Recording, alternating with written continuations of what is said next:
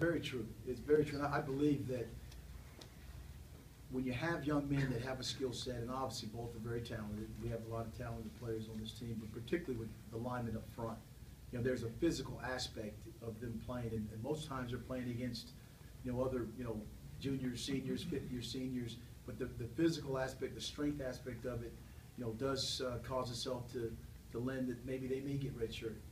The further back that they are, and you talk about Quinn Blaine or a player like his ability or that position, it's more of a skill set of being an athletic and running in open space and covering and things like that. So there is a difference.